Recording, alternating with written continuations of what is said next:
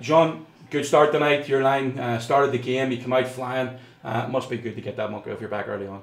Yeah, I thought I had chances throughout the first 10 games too, and I just I had to keep bearing down. And at one point it'd go in, so yeah, I'm pretty relieved today that it went in. But in terms of being negative or anything, there was none of that. Just stay positive, and you knew they'd come.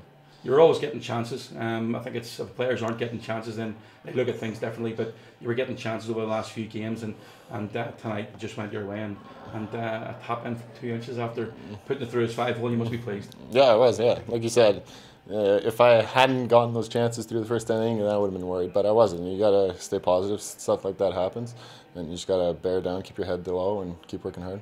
Playing with Red and Bobby Farm, a lot of experience out there. And I mean, it seems to be a lot of fun for you guys too.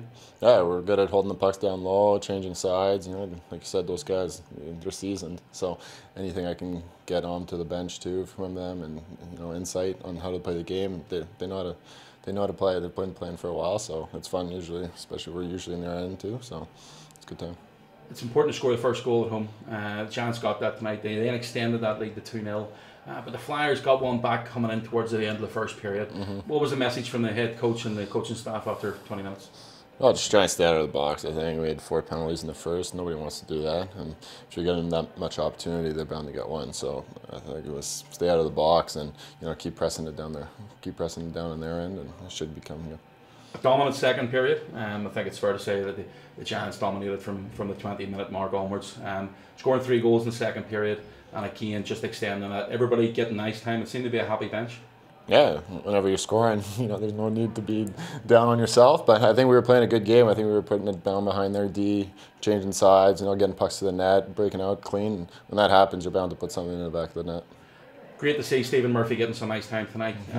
As a backup goaltender in this league, he's got a lot of experience as a starter. Yeah. But coming into tonight's performance, he played very, very well. And then the last 6 minutes, Andrew Dixon getting on the ice too. A good defensive display tonight from the team. Yeah, especially when you get those 2 guys. They're great team guys, so whenever you can get them a win, it's even better. Murph had a hell of a game. He does it every day in practice too. Ageless wonder, this guy. But and then Dicko, it's just great to get this guy into the game and get him get some touches and make sure we didn't let anybody get a goal on him.